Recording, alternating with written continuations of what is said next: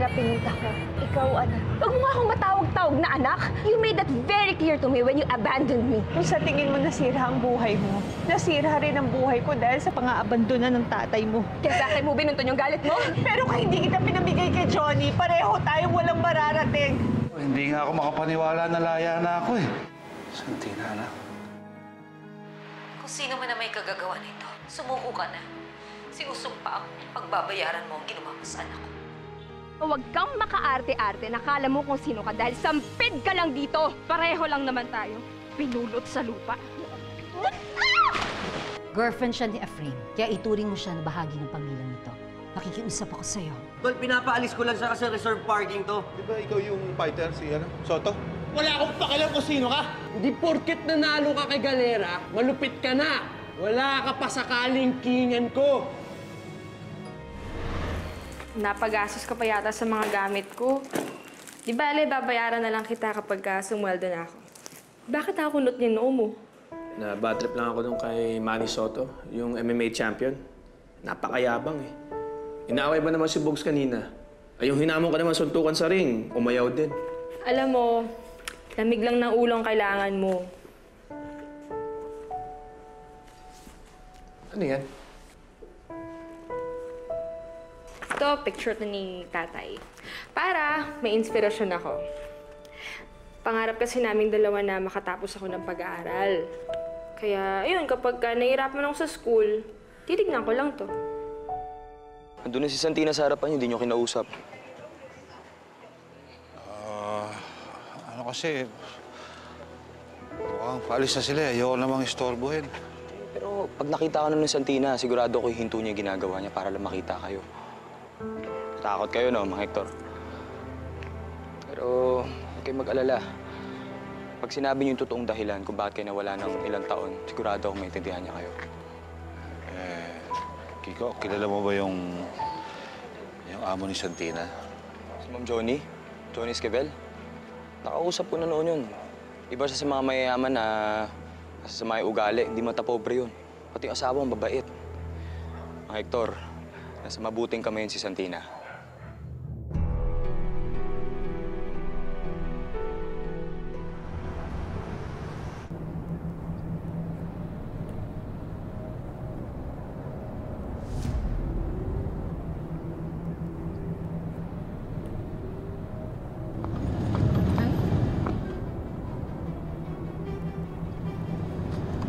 Mama, para po.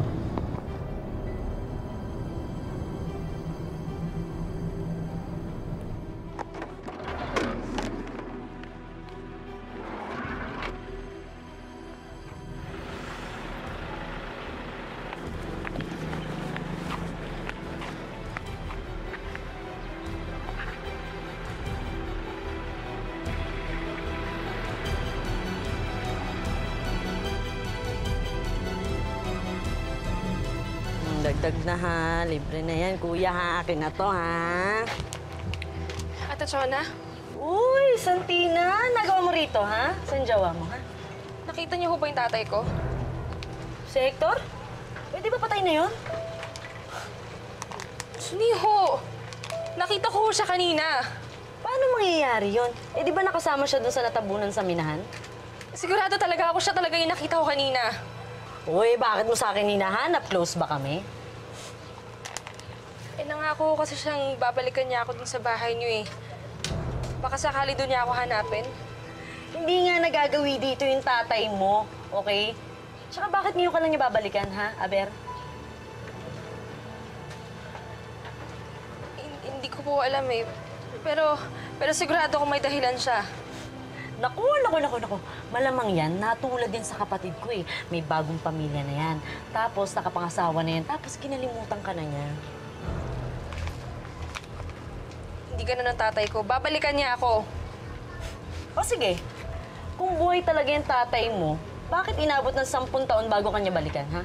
Hindi man nga dumalaw sa libing ni Lisa? Ano? Wala ka masabi ngayon? Mahirap talagang tanggapin, pero ganyan talaga yung buhay eh. Minsan nakala mo mahal ka ng isang tao, pero pag nakahanap na ng iba, madali ka niyang kakalimutan. Ano nangyari? Ate, ba't parang malungkot ka? May problema ba? Si Itay po. Oh, Nakita ko po siya. Buhay po ang tatay ko. oh, edi magandang balita yan, Santina. Bakit parang malungkot ka? Hindi ba dapat nagsasaya ka ngayon? Ano nangyari? Hindi ko po kasi maintindihan eh. Ang tagal-tagal ko po siyang hinintay. Hanggang ngayon, hindi pa rin po siya nagpapakita sa akin. Ang tagal-tagal ko po pinagdasal na sana magkasama na kami. Hindi po kaya kinalimutan niya na ako. Alam mo, huwag mong iisipin yun, ha? Magulang ako. Walang magulang na pwedeng kalimutan ng kanyang anak. Pero bakit po ganun? Bakit ayaw niya pong magpakita sa akin? Alam mo, Santina, ang tatay mo lang ang makakasagot sa katanungang yan. Pero ito lang ang masasabi ko sa'yo. Habang hindi pa kayo nagkakausap at nagkikita ng tatay mo, nandito lang kami. Ako, si Cesar, si Ephraim. Kami muna ang pamilya mo. Ha? Huwag nang isipin niya. Halika, halika. Halika.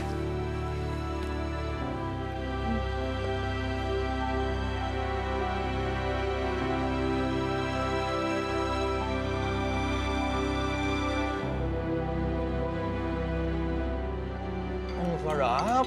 Ang galante mo naman, Mars. Hindi pa ba ubos yung pera mo sa mga gastusin? Ako bahala. Basta ubusin mo yan, kundi wala kang take-out. Obo ko naman, kakain talaga ako, no? Sarap ka. Dami. Ma'am, excuse me po. Ang bill niyo po.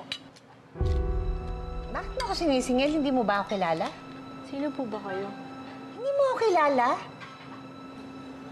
Ako lang naman ang nanay na nagpalago nitong resto na pinagtatrabahuhan mo! Ma'am? Hindi ako magbabayad. Kuha mo na lang akong leche plan. Ma'am, bago ko muna kayo ikuha ng leche plan, magbayad muna po kayo. Ang kulit mo! Ang kulit nitong babaeng to! Umalis ka nga sa harap ko! Ma'am, sige na po. Magbayad na po kayo. Mariz! Bakit ka nagsiskandalo rito?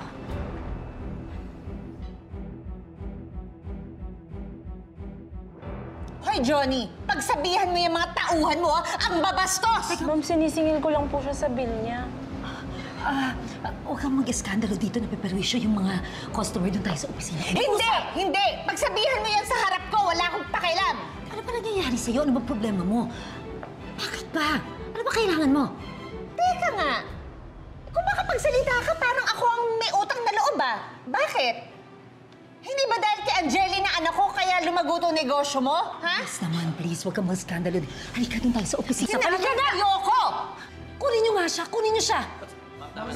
Bitawan niyo nga ako, mga hayop kayo! Lumayo kayo sa akin! Sorry, Mariz, pero kailangan kong gawin ito. Nag-eskandalo ka, nakakahiya! Tigilan mo ako, porke mayaman ka! Akala mo kung sino ka na! Bilang ka mong Johnny! Babalikan kita! Hindi pa tayo tapos! Bitawan niyo ako! Bitawan niyo na siya!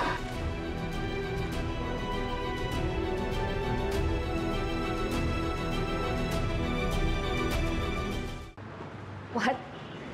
Hindi ka man lang nanlaman sa Santina na yon? Perfect opportunity na yun para makita ni Ephraim ang tunay na kulay. Na war freak talaga ang babaeng squatter na yun. And then what? Kakampiyan ba ako ni Ephraim? Di ba hindi? Si Santina naman yung paniniwalaan niya. So kaya hindi ka na lang kumibo? Kung iniisip ng Santina na yun, na nanalo na siya, magkakamali siya. Dahil umpisa pa lang ang laban. Sumusobra na yung Mariz na yan, ha? Baka kung nandun ako kanina, baka ano pa nagawa ko. Cesar, huwag ka na mag-alala. Sinabihan ko na yung mga staff natin. Hindi na siya papapasukin doon. Ano ba pinagyayabang ng tao na yun? Anak niya si Angeli? Eh kung ano naman ang meron si Angeli dahil sa'yo yun? Ang hindi ko maintindihan, bakit bigla siyang nagyayabang? Nananay siya ni Angeli. Dati-rati naman, nawala siyang katiting na malasakit dyan sa bata. Hindi ko rin alam, Chang, at wala akong planong alamin.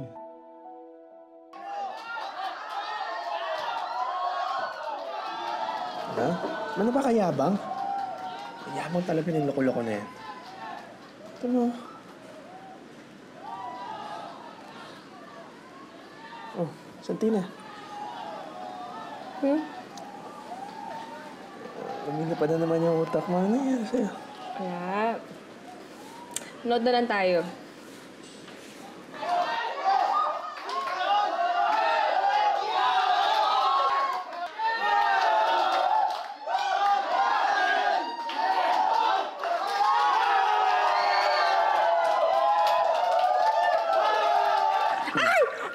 Ano ba yan? Ano ba yan?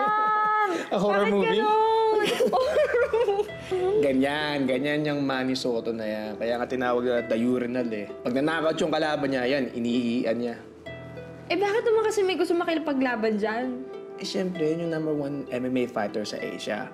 Pag napatumba mo yan, sisikat ka.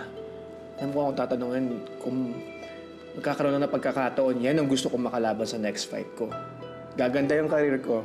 Tapos ilulugar ko pa yung hambog na yan. Kaya mo. Eh, syempre yan yung umaway kay Bogs. Tama na, okay na. Okay na. Akala mo papaihiw. No nga, hindi na. Okay na nga. Ano? Okay, kung tatakot ko. Wala. Eh, ano tanong mo? Pero kadiri. Kadiri siya. Hindi mo pa naaamoy yan. Makikita talaga ng Johnny niya, ang kapal ng mukha niya. Makakaganti rin ako sa kanya. Sinabi mo pa. Hello? Kayo po ba si Mrs. Mariz Zimmerman? Nako, alam mo kung aalokin mo lang ako ng insurance, wala akong panahon dyan. Hindi po ako magbebenta ng insurance. Tumawag po ako para i-process ang transfer ng benefit sa inyo. Insured po sa amin ng late husband nyo na si Mr. Heinrich Zimmerman. At kayo po ang inilagay niya na sole beneficiary. Ibig sabihin po nun, makakatanggap kayo ng 30 million pesos. Ha? 30? Ano yon? Magkano? Yes po, 30 million pesos. 30 million? 30 million pesos? Ano 30 million? 30 million pesos? Ano 30 million? 30 million pesos! Iniwanan ako ng 30 million pesos! Ay, ako! Are you Manny?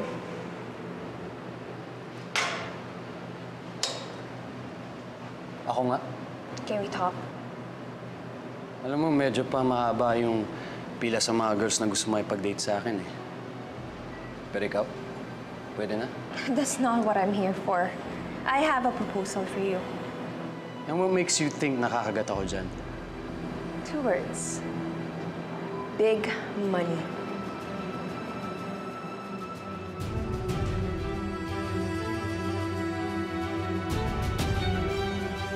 Yun.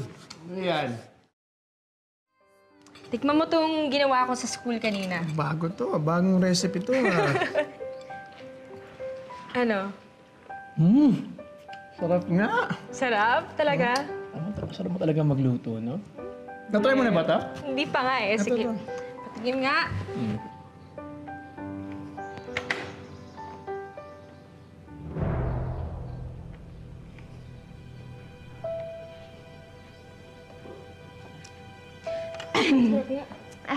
Sorry, nakaistorbo ba ako? Ay, hindi. Angeli, titigman ko lang tong niluto ni Santina sa school. Gusto mo, try mo? Oh, no. I'm good. Actually, I just need to talk to you. Sige. Tungkol saan? Well, I was thinking of ways to boost our sales sa coffee shop. And I realized the best way to do that is for people to see you in a big fight again. So, I made some calls at nakahanap na ako ng makakalaban mo. Sino? Kilala mo ba yung Manuel Soto? The urinal? Yeah. Di ba yun yung gusto mo nang makalaban? Wow! Really? What a coincidence. Okay, nakausap ko na siya and he agreed. Pero, sabi ko, hintay pa natin ang sagot mo. Oo, huwag ka mag-alala. Kumanda sa akin yung urinal na yan. Galingan mo, ha? Your success is the coffee shop success. Okay? Salamat, Angelia. Huwag ka mag-alala, hindi kita bibiguin.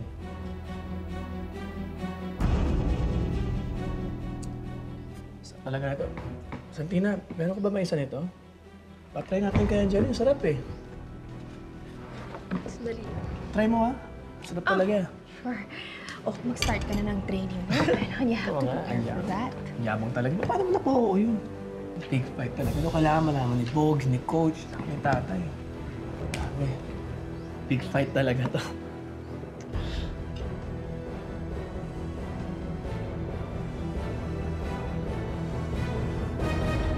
Santina! Santina! Ephraim, nandito ako sa kitchen. Ayun. O, ito pinaghandaan na kita ng makakain mo para sa training mo mamaya. Tapos, ito yung vitamins mo. Andito yung towel mo, yung pamalit mo, nandito sa loob. Ayun. Ano ba yung kulang ko? Okay na yan. Okay na yan. Nahanap ko to sa taas eh. Ito naman girlfriend ko masyado akong binibaby. Kahit yan man lang para makatulong ako sa career mo. Alam, basta nandiyan ka, sapat na yun sa akin. Ikaw ang inspirasyon ko. Oh, may nasabi ba akong mali? Wala. Basta ako, masaya ako. Kasi unti-unti mo nang natutupad yung mga pangarap mo. Kahit na si Angeli pa yung gumagawa ng paraan para maabot mo. Nagpapasalamat ako kay Angeli sa ginawa niya. Pero hanggang doon lang yun. Wala ka dapat ikaselos. Ikaw lang babaeng mahal ko. Wala akong gagawin para sirain ang relasyon natin.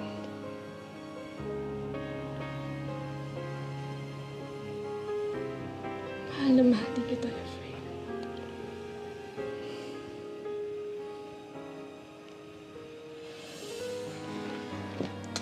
Ano man? Nauna na ako, ha? Ingat ka. Diyan na lahat ng gamit mo. Salamat.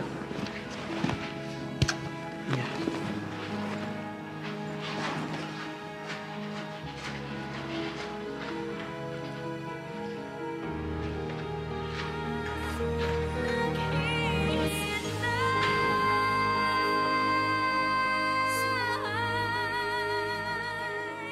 We have 3 branches that are performing very poorly. Mas mataas pa ang cost of operation nila kaysa revenue na na-generate ng mga branches na yon. So my advice is to close these branches para ma-abate ang losses ng company. And you can sell them to interested franchisees. Pag nag-franchise tayo, hindi na makokontrol ang quality ng serbisyo. Dahil meron ng ibang nagmay-may-ari. Naku. Pero, Chang, kahit naman anong option ang i-take natin, ang bottom line, nalulugi ang kumpanya. Mapipilitan talaga tayong mag-cutback. Mom, may I suggest?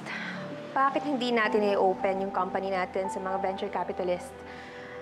I think malaki may tutulong nila and I can ask around. Sigurado akong maraming interesado sa kumpanya natin.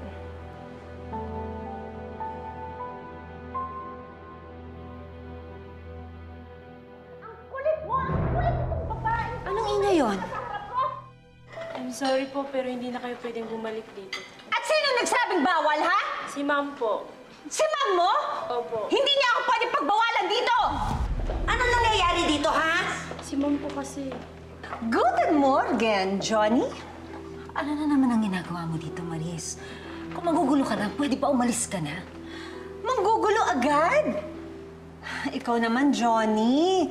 Masyado kang judgmental friend. Pwede bang friend na lang itawag ko sa'yo? Alam mo na, magka-level na tayo eh. Maganda, sexy, at mayaman. Mayaman? Nakakatawa. Hindi mo alam? Well, for your information, milyonarya na ang nanay mo, Angeli. Alam mo kung bakit? Kasi palong-palo lang naman ang mga milyon na nakuha niya sa asawa niya. Di ba, Mars? Alam mo, bilog talaga ang mundo, no? Kung dati nagkukumahog ako sa pera mo, hindi na ngayon. Tandaan mo to, hindi lang kita kayang tapatan. Hihigitan pa kita.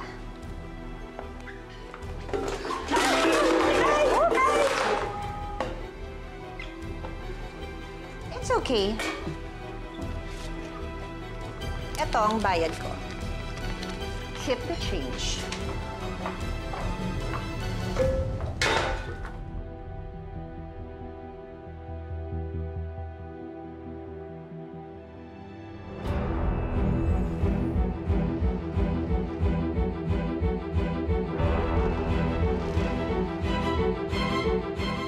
Hindi talaga ako titigilan ng Mariz na yan. Naku, attorney, pwede ba tayong pakuha ng TRO dyan sa Mariz na yan? Yes, that's possible. We can tell the court that she's causing trouble in the business. Angeli, kayo nakapatahimik. Okay ka lang ba? Yes, ma'am. I'm okay. Do what you have to do. Wala akong pakialam sa babaeng yan. Mas marami pang bagay na pwede kong pagtuunan na pasigay na lang nung press ko ni Ephraim mamaya.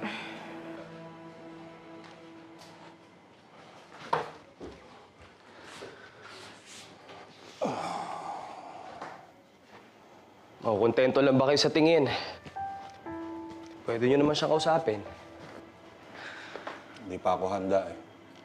Eh, ano ho bang paghahanda ang gusto nyong gawin bago nyo kitain si Santina?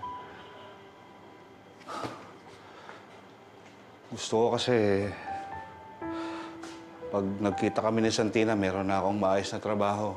Kaya nga nag-a-apply ako sa mga agency. Pag nakaipon na ako ng pera, pipilitin ko siyang umalis na doon sa mga eskabel. Ang Hector, malaya na kayo. Alam niyo kung marami kayong dahilan para hindi talaga makita si Santina, talagang hindi niyo siya makikita. Eh ano bang pumipigil sa inyo? Natatakot ako sa magiging reaksyon ni Santina pag nagkita kami. Matutuwa ba siya o magagalit dahil sa inabandon ako siya?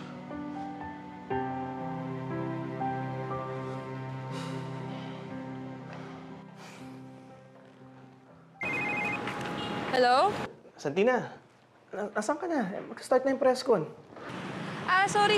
Kaka-dismiss lang kasi ng klase ko eh. Nag-aabang na ako na masasakyan dito. Manlobat na ako. Kiko? Kiko? Ay, hindi. Kasi nandito na siya. O, sige. Basta darating ako. Pangako.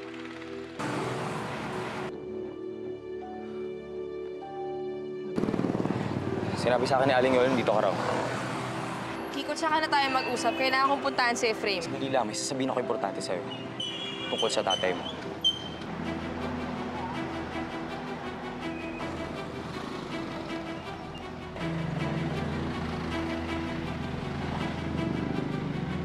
Coming in. Ephraim, your press con will start in 30 minutes. So, mag-ready ka na. Yung phone, wallet, leave it with me. Ako na bala sa mga gamit mo.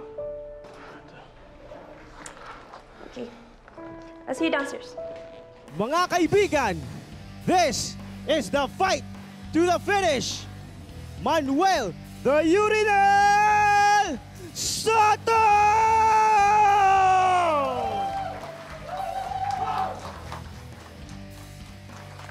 Going down!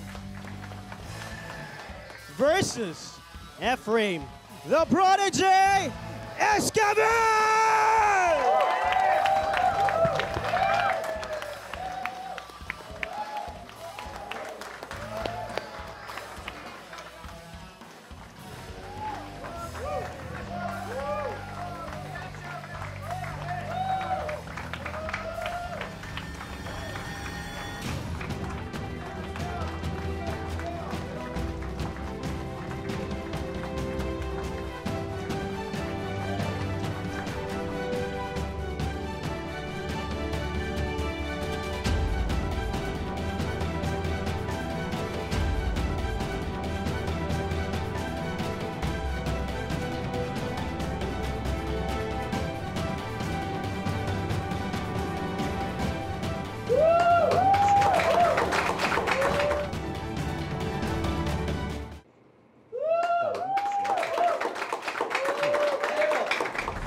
Pagbagsak mo, siguraduhin mo nakasarado yung bunganga mo, ha?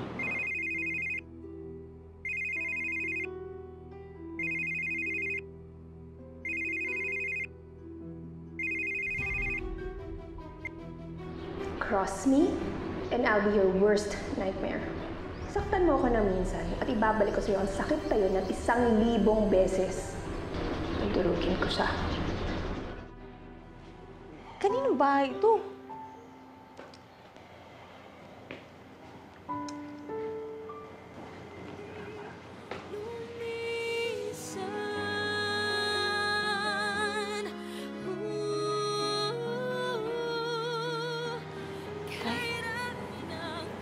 Santina, anak.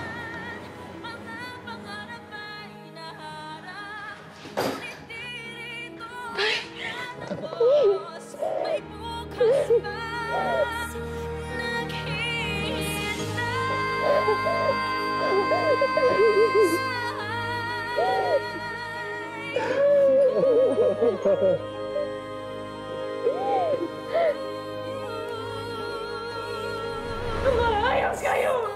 Ang baboy niyo! Tagal mo kasi dumating eh, kaya nauna na ako sa grasya. Santina, mahal na mahal kita! Hindi kita kaya mawala sa akin, Santina! Tarantadong yun? Kapal na mukha Uy, sandali, uminama ka! Iko! Pasensya na mga ito. Harapin ko lang yung gagago yan! Finally! I was able to kick her out of this house. And I will finally get what should have been mine from the very start. Ayaw ka ng anak ko. Alam mo bakit? Yung ugali mo, kahit nakatira ka rito sa mansyon, squatter ka pa rin. Oh, ha? Cesar! Ano? Cesar!